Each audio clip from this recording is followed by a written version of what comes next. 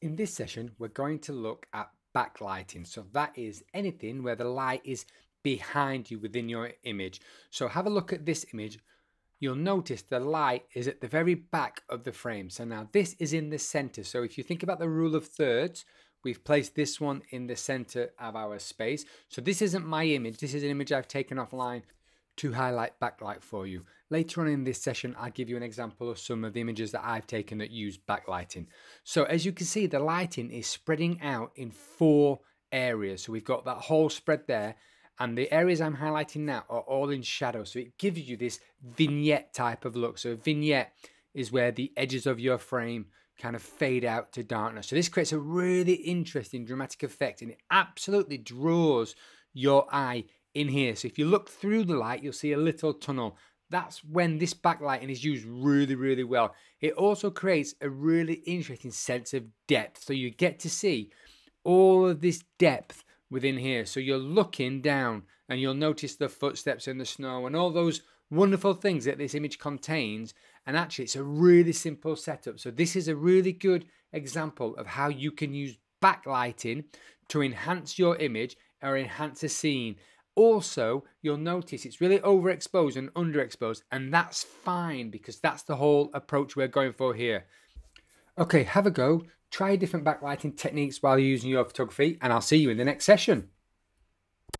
For this image, I'm using the Moment app. I'm just going to switch that to photography there, and then I'm going to use the 58mm tele lens. So remember I discussed about the equipment I'm using earlier in this session. You don't need to use this equipment. You can use the Moment app without a lens on. So I'm just going to play with these settings here. So I'm just adjusting the shutter speed so you can see what that does in real time. So I want to create something around there. Right now I'm just going to play with my ISO here. So I'm just adjusting the ISO. Let's go over to the exposure, and again I'm just using my finger to slide up and down just to get a nice exposure image that I like. And just play with the focus. So let's focus on the background. So there we go, focus on the foreground. So remember, if you've got backlighting, you will lose detail in your image. Let's have a look at the white balance. So this is daylight, so I'm going to go for about 5004, 5500 Kelvin. Oh, there we go, 56. There we go. And let's take the image. Here is the unedited image. I don't know about you, but I really like it. Later on in this course, I'm going to show you how to edit images on your smartphone anyway. So keep the image that you've just taken and we'll look at editing that later. Let's move on to a different scene with a different type of backlight.